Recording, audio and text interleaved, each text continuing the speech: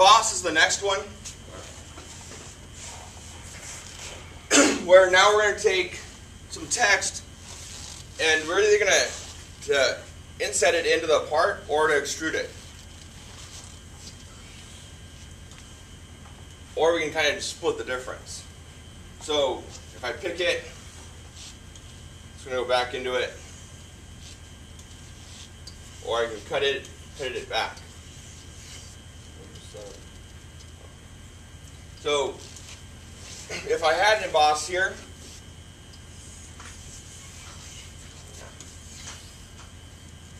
and right here, I didn't click wrap to face.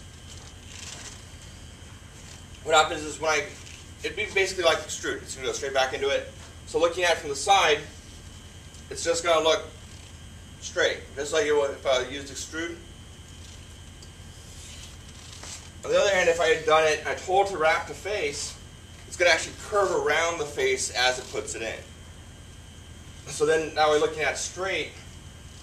This one kind of looks straight at it, and then I kind of look more at the side of the letters as it goes around the curve. So if you knew exactly how long you wanted the thing to be, and you want it to be that long as it went around a curve or something, you could use Emboss to have it go around like that.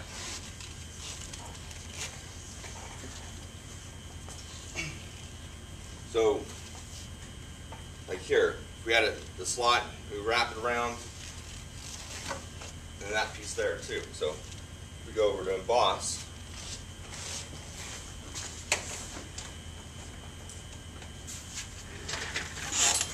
tell it to emboss, and pick this profile, flip the direction that way. If I say OK, if I look at it from the front, it just looks normal.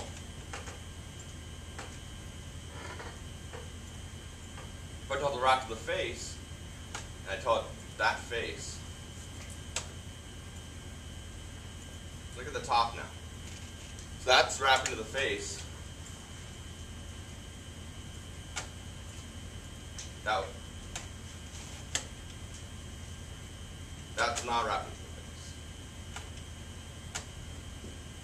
So, right, emboss. And this depth, because it's a positive, it's stick down. If I tell it to cut, 0.1. You'd have to flip the direction.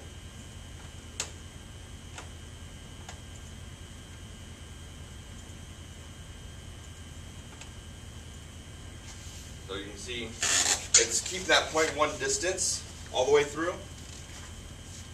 Whereas if I just did an extrude, that'd be a straight line in the back, right? So by doing emboss, it's keeping a consistent depth. But by going straight, the lines are all perpendicular here to the sketch.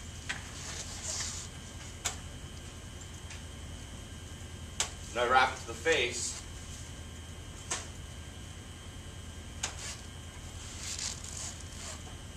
Now you can see the lines are all going to the center. So it's actually wrapping that around.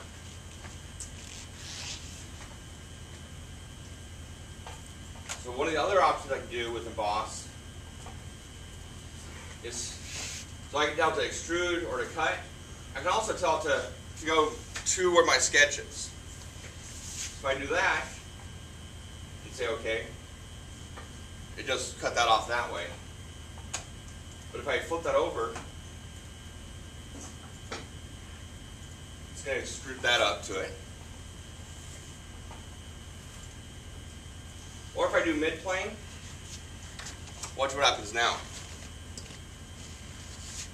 It cuts and extrudes. It does whatever it needs to get that to be a level surface. It'll extrude whichever direction, it'll cut the other direction, whatever it needs to do to fill that in. So that would have been 2 steps before, now it's just 1 step. So that in itself would be a reason to use emboss. So go ahead and try those two.